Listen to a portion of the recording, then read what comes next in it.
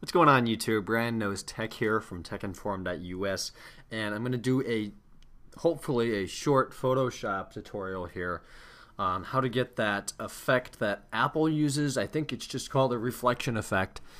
If you go to apple.com, half the freaking images they have here, not the easiest thing to see. I'll zoom in, but for example, under this Mac OS X thing here, you see how it looks like the envelope is on glass, and you can see part of the bottom of it, and then it goes into a gradient. I'm going to show you how to do that with images from Photoshop here. I don't know. Maybe this is pretty basic, and I was the really slow one that it took a while to figure out. I'm going to tell you right now, there's probably an easier way to do it. And it's not the easiest thing in the world, but it isn't exactly what I would call difficult. So anyways, it's the reflection effect. You can really personalize it, make it look make it look different, how strong or light you want it. But first, you're going to need to open Photoshop or a very similar application that'll do the same thing. In this video, we're going to be using Adobe Photoshop CS4 extended.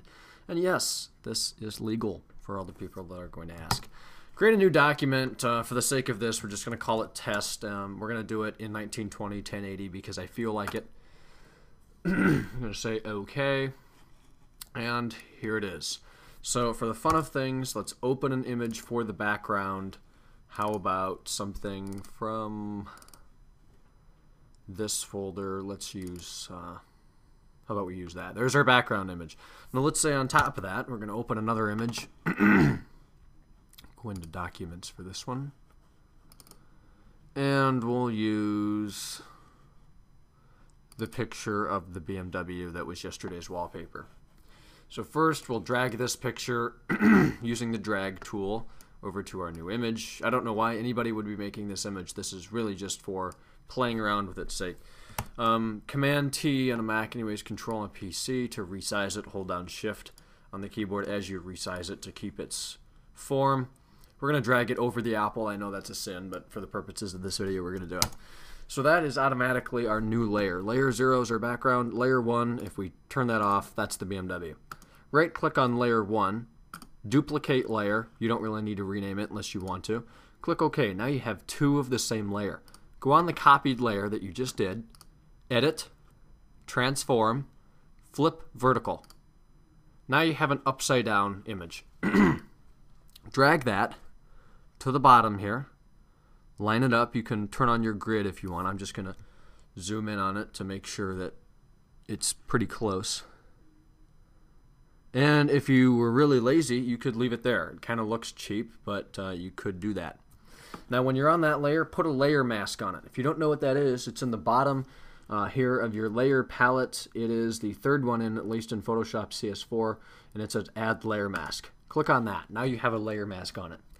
Go over to your gradient tool. Make sure that black is your foreground color and white is your background color.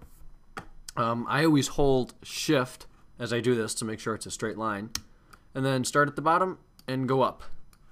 May have to do this 5-10 times. That is going to create a gradient here that will minimize that layer, I guess. And there it is.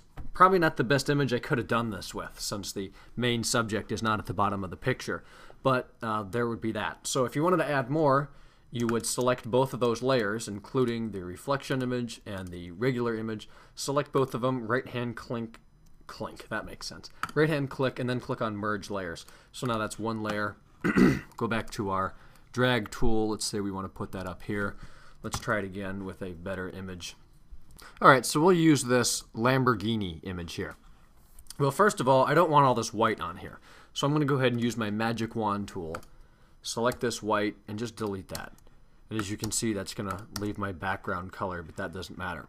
So now get your drag tool. Whoops, unlock your layer. Get your drag tool.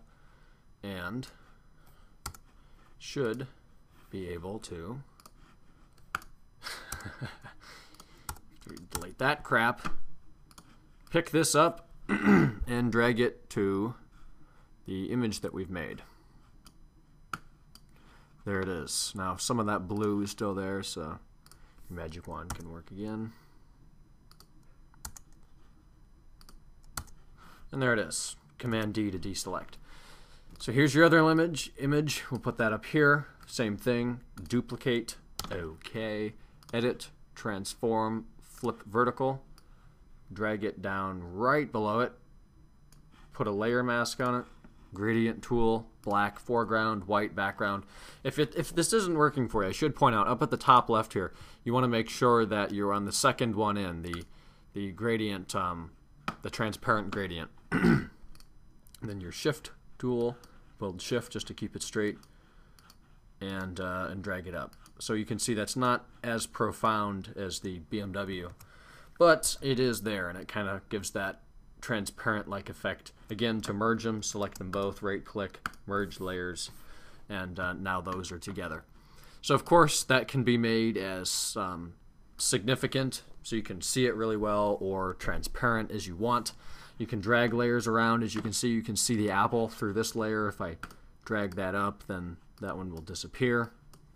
Photoshop is a really great tool. If you don't have it, try getting it. Getting it illegally, of course, is an option, but with some that's frowned upon.